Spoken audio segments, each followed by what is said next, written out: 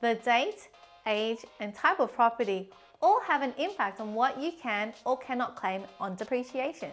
And when it comes to brand new apartments, they generally offer significant deductions for depreciation. In fact, Amelia went from being in a negative cash flow position to generating positive cash flow from the apartment she purchased for $7,570,000.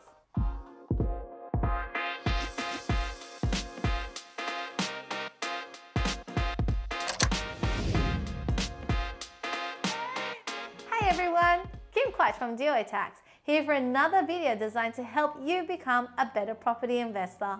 Owners of apartments have so many ways to minimize their annual tax bill, and depreciation is often one of the biggest deductions to claim.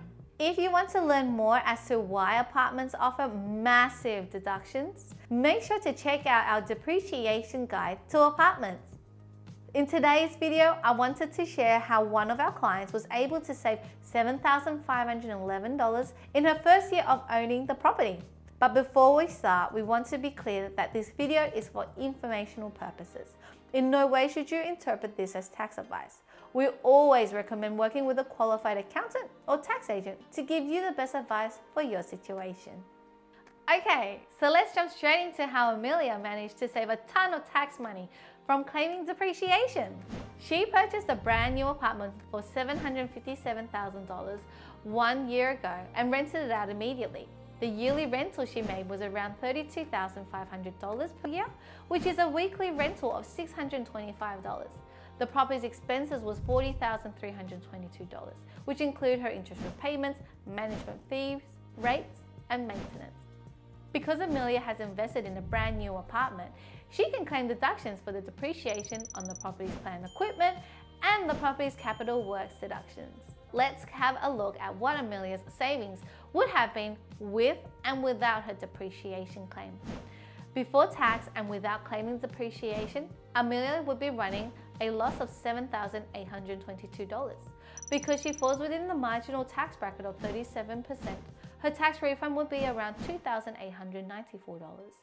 But according to the depreciation schedule we put together for her, Amelia could claim $20,300 depreciation in her first year. After claiming depreciation, her tax refund was actually $10,405. So instead of having to pay $95 out of her own pocket each week, Amelia was making $50 per week from her apartment, just from claiming depreciation.